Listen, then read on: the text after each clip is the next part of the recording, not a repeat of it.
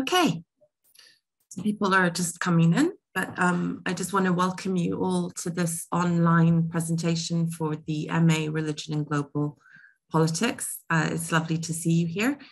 I'm going to give you a presentation of the program and some of the facilities that come with being a student at SOAS, and then we're going to have plenty of time for questions at the end.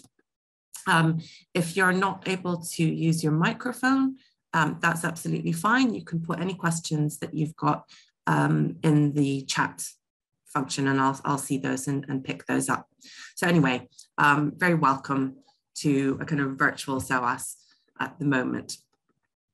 I'm the program convener of the MA. My name is Sian Hawthorne, and you're very welcome to email me with any questions that you have, any advice perhaps you might want to seek about your personal statement if you're applying, or really any questions to do with the degree. So do feel free to email me. I'm also very happy to have one-to-one appointments with you on Zoom. I'm hoping that you can see my screen. Can you just put your hands up if you can see my screen? Yes, okay, that's marvelous. Thank you so much. Okay, so just in terms of really what the focus of this degree is, it's very much focused on examining the relationship between religion or religious traditions and political formations, whether those are states, nationalist interests, and so on, taking largely a contemporary focus, but also, of course, never forgetting that the contemporary moment is always informed by history, particular sets of histories, particular relationships of power, particular regional differences, and so on. So we have created a degree where you're really able to delve deep into the connection between religion and politics in the contemporary moment, as well as historically. Another, I guess, quite unique element of this degree is that it is very much multi and interdisciplinary. You're able to take modules from every department in the school, as well as, of course, within the Department of History, Religions and Philosophies, which is where the degree is based.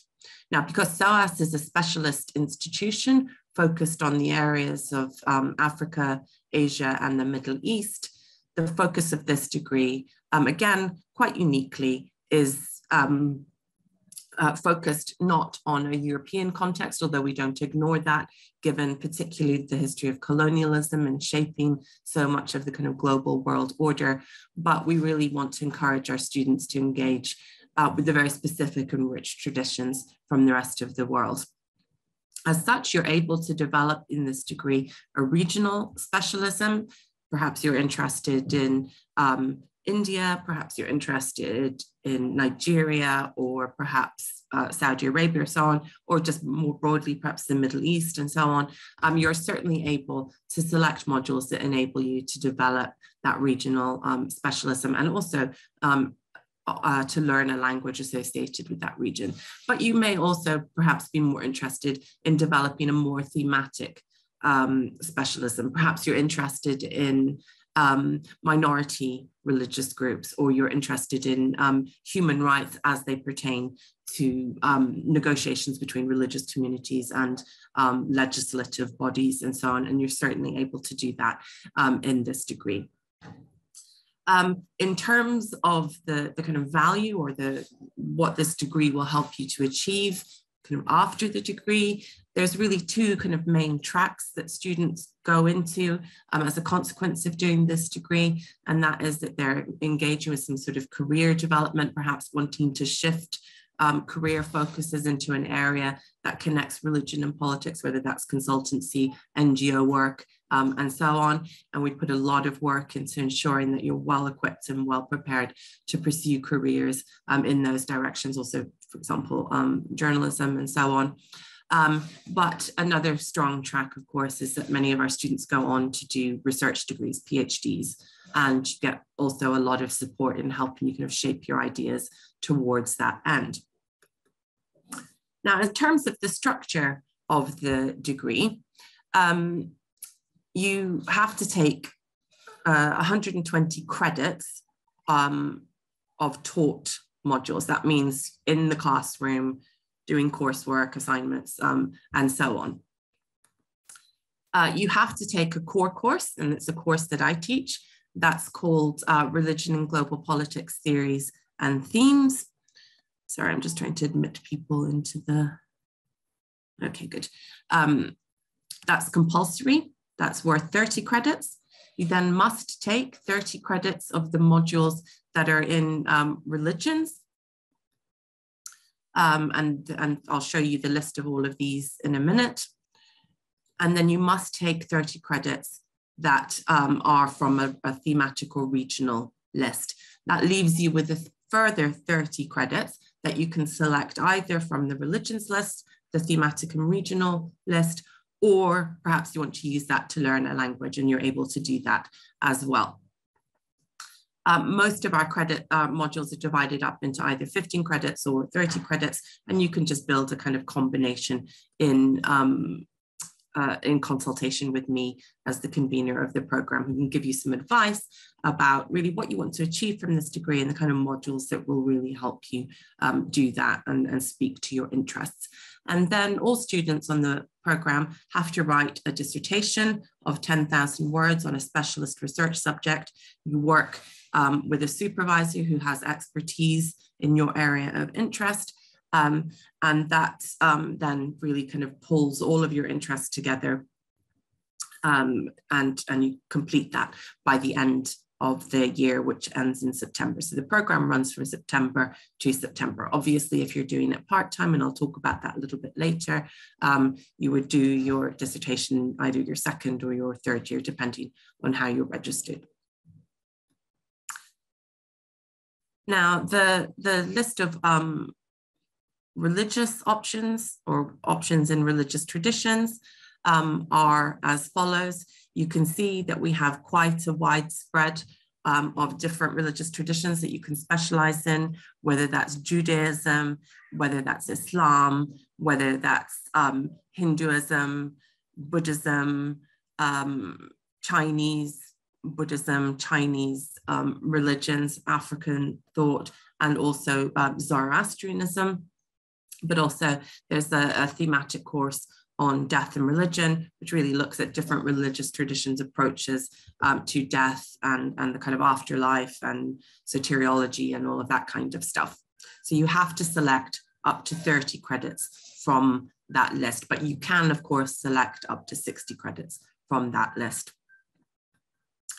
Then when it comes to the thematic or regional modules, again, you can choose modules that come from all of the other departments in the school, whether that's development studies or history or politics and international relations. And so you can build together a program that helps you to really narrow in on the questions that you have, particularly around either a region and its religious and political culture, or themes that connect very closely to what we understand to be religious traditions within a political context. All of this information is on the website. I'm very happy to, in the question time, come back to this list if you want to take a bit longer to have a look at it. Now, more practically speaking, when you're a student here, we'd like to make sure that you're well looked after, and we have various avenues in which we ensure that that happens. We have a very good, very conscientious set of student support services.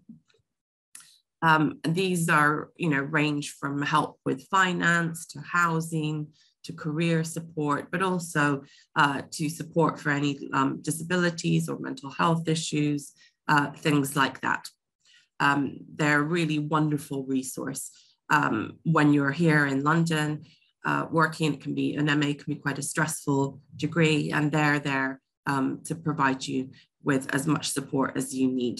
You also get a great deal of academic support and guidance from me as the convener, from your lecturers. You get assigned an academic advisor as well, who will meet with you at least once a term, talk through your goals, talk through any difficulties that you're having, and ensure that you're getting the support that you need. And then in addition to that, we have a sort of learning and teaching unit that is there to help you kind of brush up on your academic skills, essay writing, knowing how to read large amounts of text, various other kind of study skills support as well. They run workshops, but you can also have one-to-one advice sessions with the members that work in that department. And that can be a really helpful resource. Perhaps if you're returning to university after a while out, that's a place to go to ensure that you're able to really kind of make the most of your time with us here at SOAS. In terms of campus life more generally, we have a very vibrant student union, which runs many events, many debates, has many kind of societies that you can get involved in, whether you're interested in political activism, or perhaps you're interested in making friends and doing work on societies that are engaging with perhaps South Asia or the Middle East, or more fun things like sports and other forms of cultural engagement. All programs at SOAS have student representation. That means that you're able to feed in to how the degree is going. You're able to meet with me, you're able to meet with other members of the department, attend departmental meetings, and really kind of speak to the things that you would like to see happen at SOAS. And we really kind of welcome our student input in that regard. SOAS is a research intensive university, and to that end, we have a large number of research centres in our department connected to the study of religions, but there are of course also other research centres throughout the school. And as postgraduate students, you're always very welcome to attend the events that they put on, whether those are conferences, seminars, workshops, with visiting speakers and all of that kind of stuff. So you really kind of get a sense of the state of the art in the particular field that you're interested in, meeting researchers from all around the world. Many of our courses also arrange for visits to centres of religious worship and practice in London, sometimes beyond. We're very lucky in London that we really kind of have the whole world here. There are many religious communities here with whom we have very warm relationships, and it is a way, I think, of ensuring that the work that you do at SOAS isn't particularly abstracted. It remains about people, their values, the things that matter to them, and how they orient themselves to the world.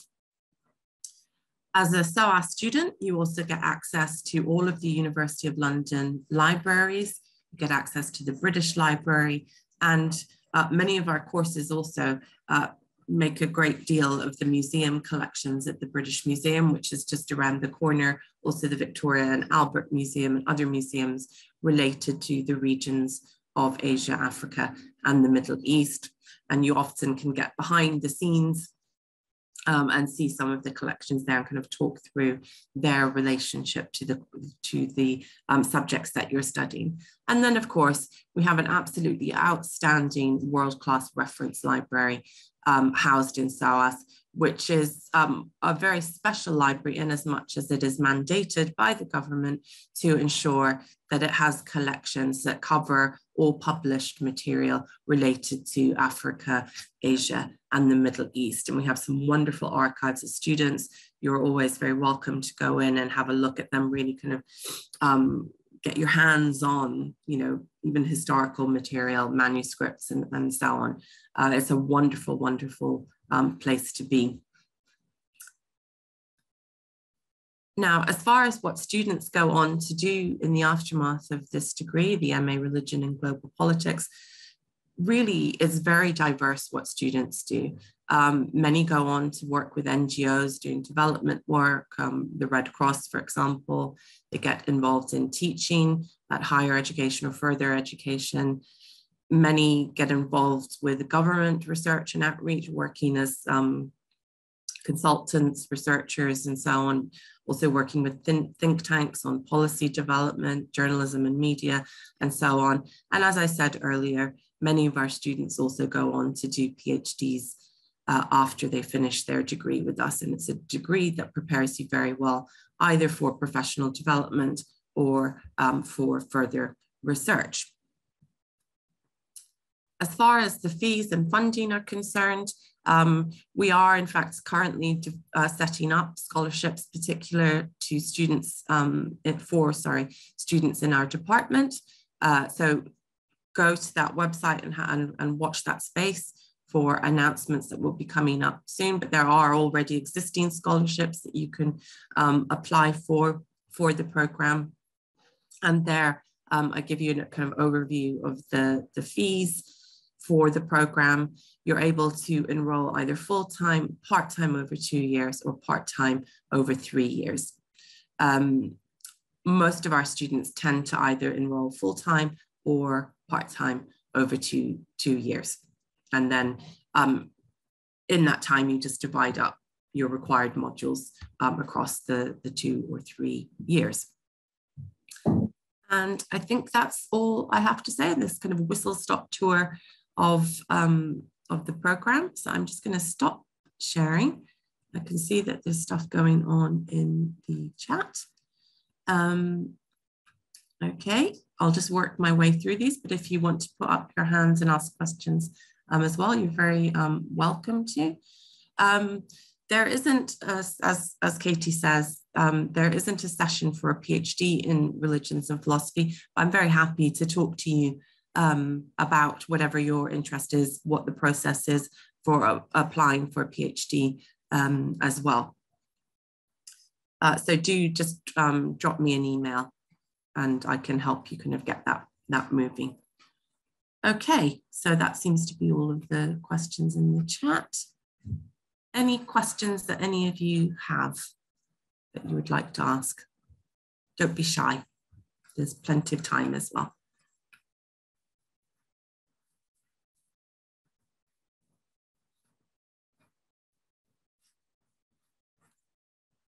Hopefully you can see where to raise your hand.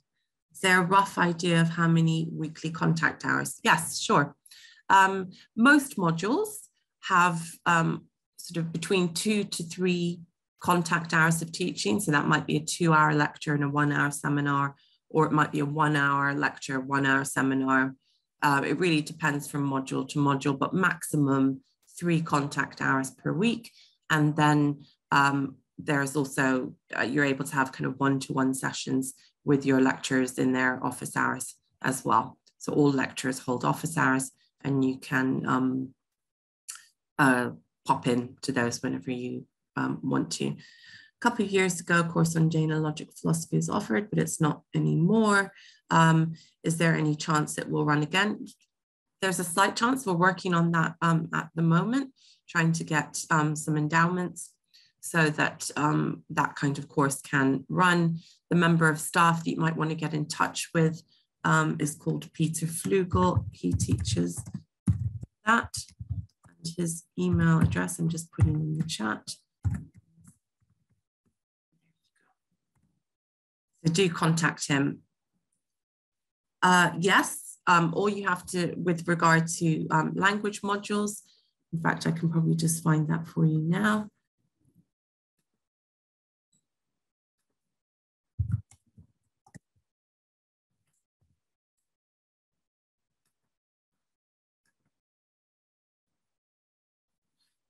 Sorry.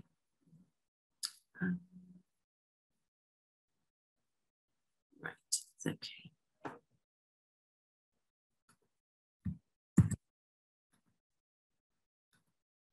Okay, here we go. It says undergraduate open options, but don't worry about that. If there's an undergraduate option being run, there will be a postgraduate option for that language being run as well.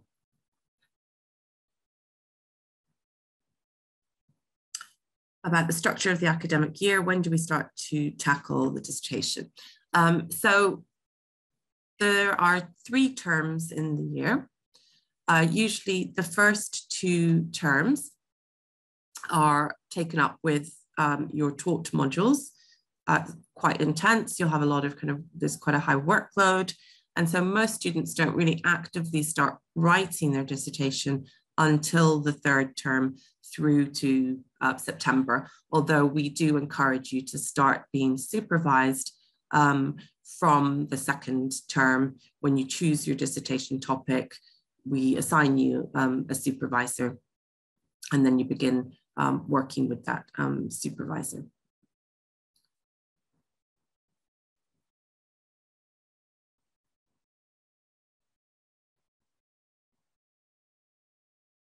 Any other questions?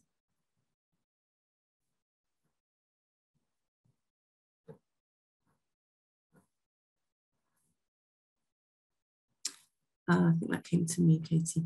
Marilina, the recordings will be emailed out to you after this event.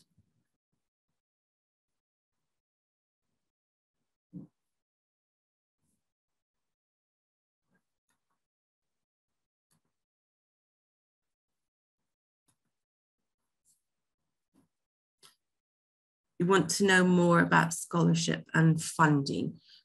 There's a dedicated scholarships page. I'm just going to post the link here. Sorry.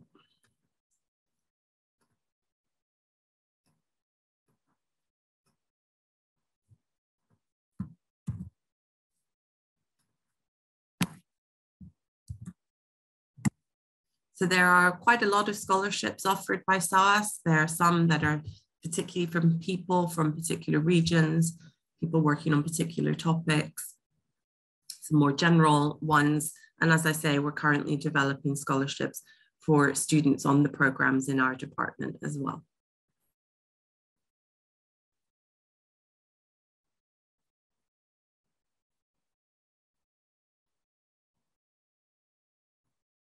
Is the 60 credit dissertation not included in the 120? That's correct. So in total, you do 180 credits. How much of a jump would you say master's level academic is from the kinds of things we do in the third year? Would you say it takes a while to adjust to the difference? That's an excellent question. It depends on quite a lot of things. It sort of, first of all, depends on whether you're kind of shifting disciplines. So if you did, I don't know, economics for your undergraduate, and now you're moving into religion and politics, it will take a little while to kind of adjust to the different way of doing things. But I think a third year undergraduate year is usually fairly good preparation for master's level. Although, you know, we do make sure that we start fairly, not simply, but, you know, we do recognize that master's level is a step up, that you might not feel like you're particularly prepared for it. We make sure that the first few weeks we're kind of introducing you both to the fields, but also to the kind of, what would the word be? The kind of skills that you need to do the work. I should say though, I'd say that the workload for a master's degree is quite a lot more intense than that of a third year undergraduate degree. And just in terms of the amount of reading, particularly, that you'll have to be doing every week. And I would sort of recommend that you just kind of treat it as a 9-to-5 job. And that's usually good enough. But it also helps to kind of develop really good, quick reading skills. And we do kind of teach you how to do that.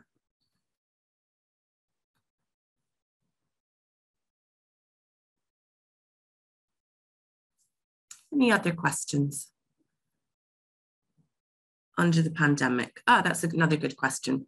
At the moment, we're doing hybrid teaching, which means that some of our offerings are online and some are on campus. And what we're trying to do is do the lectures online and then have the seminars in person, and that seems to be working quite well. Next term, the plan is to move more and more to online teaching, sorry, not online, sorry, on campus teaching, but obviously we have to follow government advice and regulations. And so when those change, then we always have to change our plans as well. But the intention at the moment, I think, is to try and put as much on campus as we can, whilst ensuring that people that are unable perhaps to come to the UK or perhaps who are shielding have an online option available to them.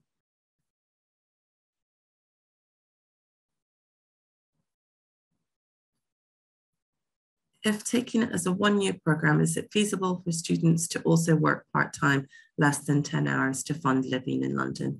That's absolutely possible, and a lot of people do it. I think you should just be prepared to not have a lot of fun in the year.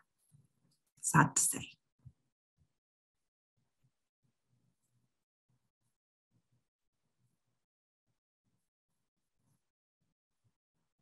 I mean, mostly your contact time in a given week will usually be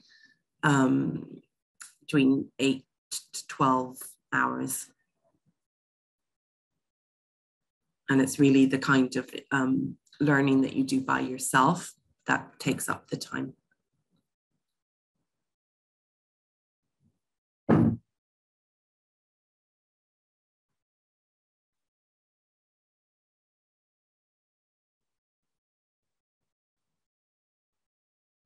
Any other questions?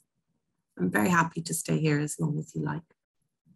Well, actually only up until 11 because I have to go teach. Teaching on campus. I've got a seminar to run.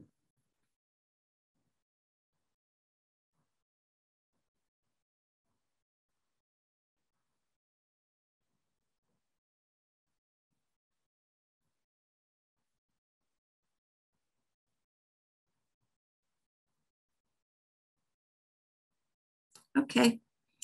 Well, if there aren't any more questions, I think we can probably wrap up. As I say, I'm just going to put my email in the chat again, so that you can feel free to contact me whenever you want. Particular questions, you need advice, I'm really, really happy to talk to you about that, have a Zoom appointment, etc. Okay, thank you all so much for coming. Hope you have a lovely rest of the day. And yeah, thanks for coming. Bye-bye.